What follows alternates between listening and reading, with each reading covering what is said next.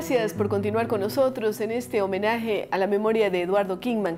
Y tenemos la gran suerte de que su hijo, su primer hijo, Juan Sebastian Kingman, está aquí con nosotros para contarnos tal vez algunas interioridades de su vida, de la familia. Gracias, Juan Sebastián, por venir a este programa.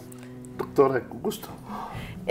Cuénteme, yo sé que a veces estos recuerdos traen emociones, ¿no? Pero usted ha investigado un poco sobre la familia Kingman, porque Kingman es un apellido gringo, diríamos así, pues, ¿no? Totalmente, Totalmente. Claro. Cuénteme. Alguna vez le dije a mi padre, Cuchuco, ¿de dónde vienes? Sí. Mi padre es de Connecticut, lo único que llegué a saber, verá. Y después de que muere mi padre, funcionó el museo 15 años, y entre las cosas de mi padre encontramos una caja. Yeah. ¿Qué es la coincidencia de la vida? Parece, ¿no?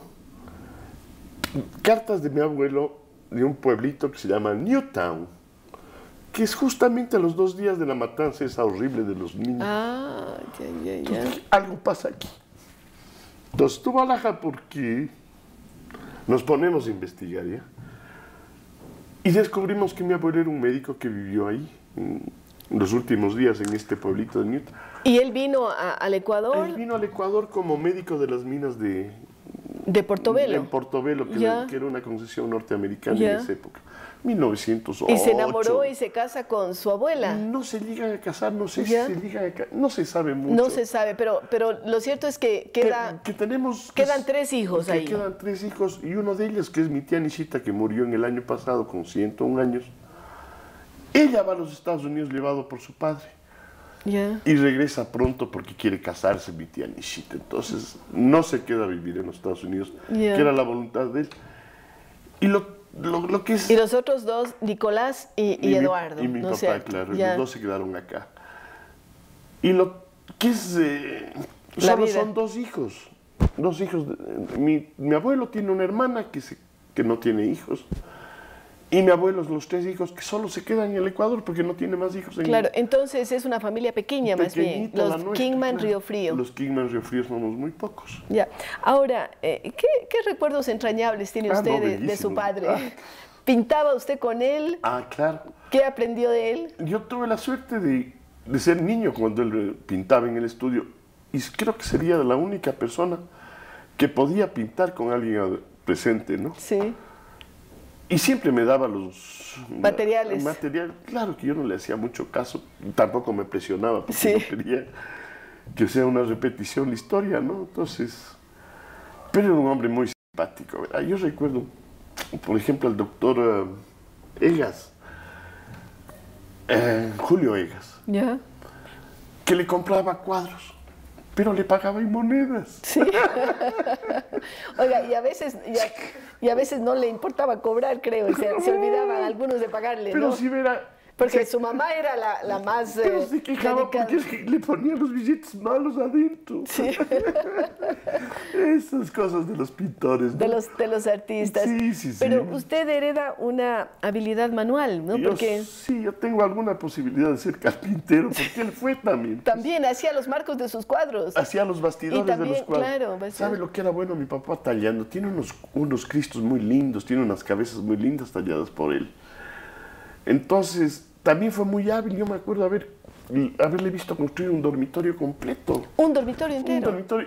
O sea, él cogía el formón, hacía de todo. Era buenazo con las manos, mi papá. Una faceta increíble. Él decía que si no era pintor, hubiera sido carpintero. ¿Qué es lo que hace usted ahora después de jubilarse, no? Después de jubilarse, sí. Está haciendo juguetes, ¿es cierto eso? Juguetes, hago mesas, hago las cosas para entretenerse, ¿no? Claro, ¿juguetes como cuáles? Hago caballitos, unos muy bonitos, me he traído fotos. Claro, que sí. De saber, pero no traje. Sí.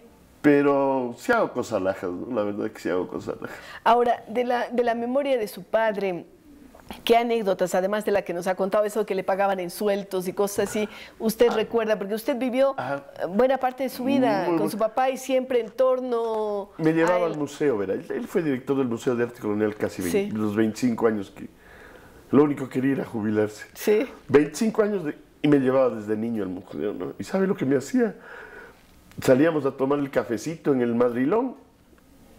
Que él era cafetero total y usted también. Entonces no, yo era niñito, ¿no? En esa época no. No, pero era bestial porque me dejaba que camine con el de adelante y él veía desde atrás, era un bandido, ¿no?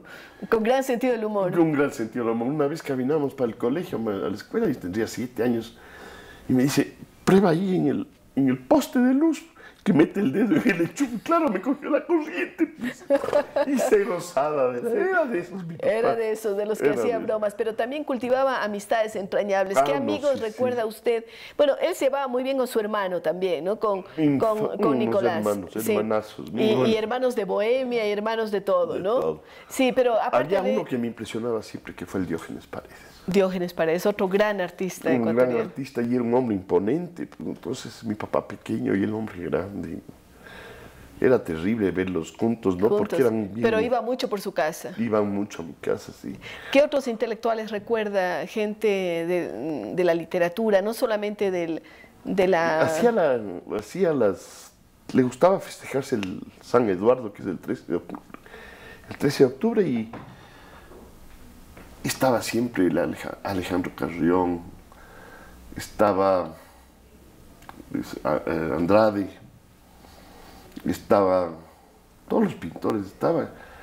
Muchos pintores e intelectuales, ¿no? Me acuerdo porque eran Lucho Moscoso, Carlitos Rodríguez, Guerrero, siempre estaban ahí, ¿no? Y estaba rodeado de sus amigos. Sí, él era...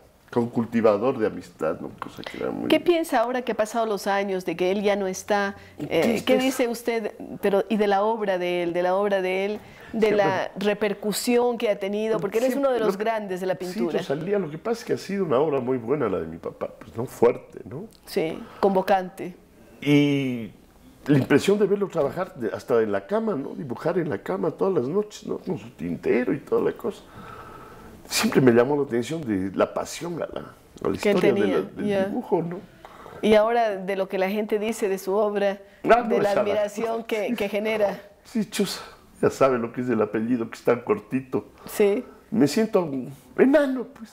No, pero lo importante es saber que hay un reconocimiento grande de la obra del padre. Sí, por ejemplo, ¿no? Estos 100 años del Loja se ha portado.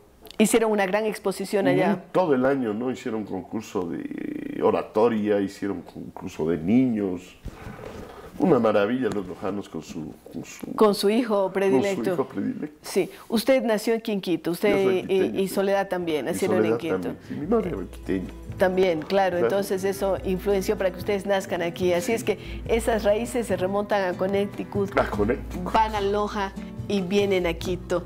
Queremos agradecerle muchísimo a Juan Sebastian Kingman. Él nos ha dado un relato vívido, vivencial y muy sentimental de la memoria de su padre y de su familia. Así es que muchas gracias, Juan Sebastián. Qué gusto. Y con ustedes, amigos, estamos luego de una pausa.